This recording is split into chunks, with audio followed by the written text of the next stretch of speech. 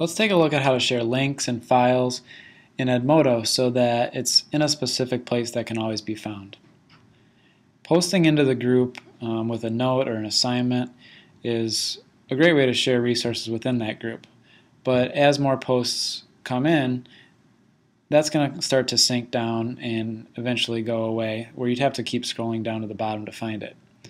So we're going to use the library feature to create folders where we can share anything that we want to share with a group and have that place to always come back to.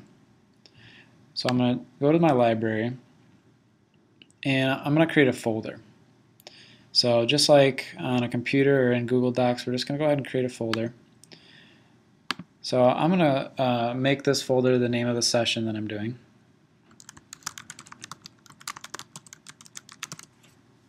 And then you can see it automatically gives you the option to choose who you want to share that with. So I'm going to share that with this group of people that should have access to these session resources. Once I'm in that folder, I'm going to go ahead and just add whatever it is that I want to add. I can add links, I can add Google Docs, I can add files, pictures, whatever it is. To start with, I'm going to pull a link that I've copied into my library so that I can share it with the group. So I'm going to choose Add to Library, choose Link, and then paste in that address. I may or may not give it a title automatically. You can always change the title. And for common websites, you can see it'll even bring up a little preview. Now to put that in the folder where I want it, I'm going to click on it and choose to put it in the folder for classroom management. That's where it goes. And now it's in there. I'm also going to add a file to the classroom management folder.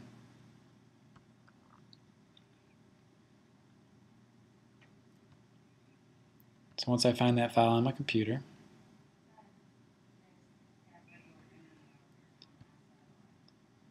I'm going to go ahead and attach it. And again, choose to put it in the folder for classroom management. Now we want to make sure that the folders are shared with the groups that we want to have access to that. So I'm going to go into that folder, and over on the right hand side you can see it gives you all your different groups, and you're going to choose who you want to have access to the folder.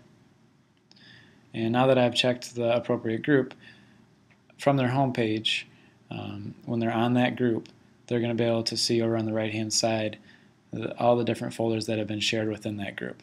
So that works perfectly for a conference environment or professional development where people are sharing different links and resources during different sessions, and we want everyone who's at that event to have access to all the resources.